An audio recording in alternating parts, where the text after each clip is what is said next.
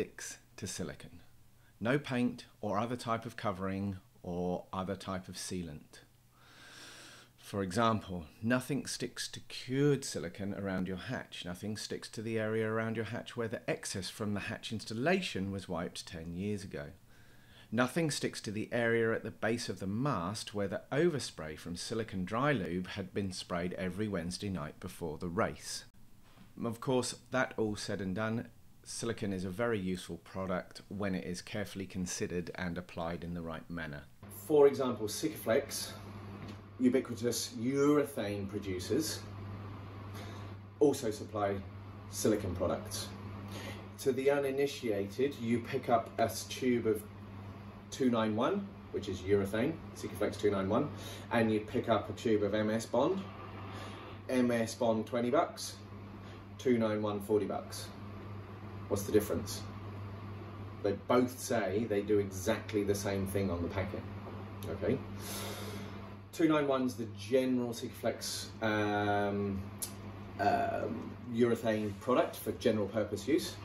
There are a raft of other things, and there are a raft of other manufacturers. 3M make it. You can buy lesser known brands as well of urethane products. MS Bond.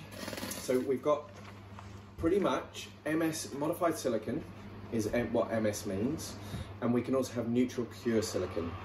Both of those two products are sold as adhesive silicone sealers.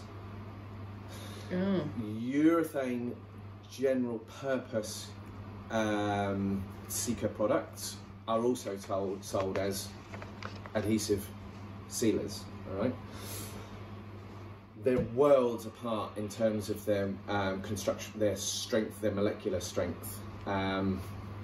Silicone is not as strong as urethane. That's primarily what you're doing in terms of the bond strength of these two different things. The other thing, by using silicone, even any modified silicone, any type of silicone at all, anywhere on the boat, you now need to stick with silicone products in that area. Let's pick something like a hatch. We've got a foredeck hatch or something and it's been weeping around the side. We eventually get round to doing the job because that's how it works on boats. We pop the hatch out, take all the screws out. We're very careful about levering the aluminium frame out. It comes out reasonably simply. That's the first clue that you've got silicone on there.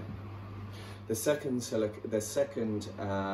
clue is you take a dry, clean cotton rag and rub it on hot until it starts warming up on your fingertips on the silicone, and it will gall and ball. It will come off in little balls and start decaying in that manner, whereas urethane won't so very easily. Incidentally, and rather irritatingly, if you're going to do that job, pour literally fluid amounts of turpentine, mineral turpentine, round that hatch with either silicone or urethane, and when you start going in there with razor blades and knives and things, it will make your life, and lubricate those razor blades and knives, it will start going, it will make that job a lot easier. Right, here's the bombshell. If you have to if you find that you've got silicone on there, or you've recognised you've got silicone on there, or you've grabbed the ear of a boat builder who was close by and said, is this silicone or urethane? They said it's silicone. You now need to mechanically clean all of the silicone off, as in scrape, usually plastic scrapers or soft scrapers, scrape the actual physical material off, and then you need to go 50 to 100 microns down in the substrate, so the paint, the gel coat, whatever it is, all around the area. The entire area, bearing in mind the person, when they were fitting this, what happens to you? You squeeze a whole heap of glue on there to make sure you've got enough, all right? Then what happens? You put the thing in, right, then what happens? Goo everywhere. Everywhere where there was silicone and you wiped it off has now got silicone contamination.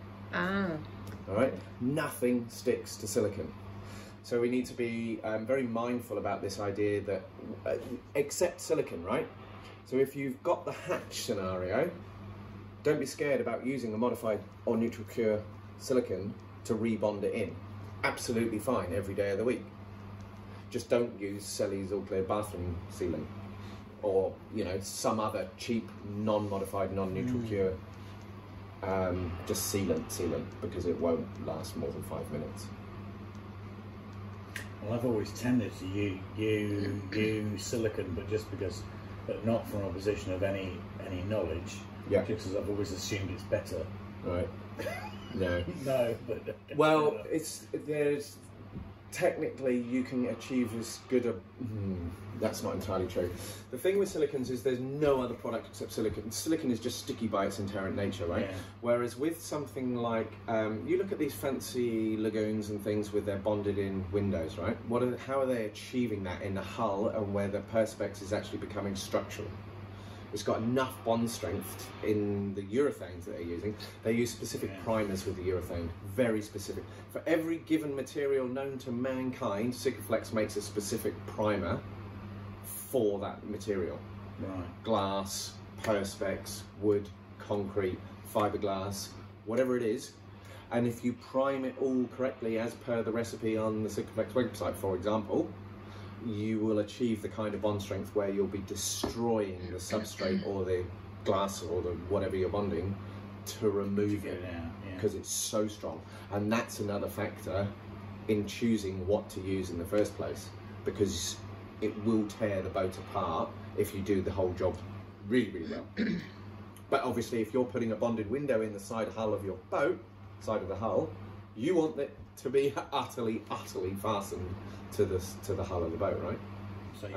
So you definitely wouldn't want to use silicone to put You'd never, not something like a bonded window in the hull of a lagoon. No.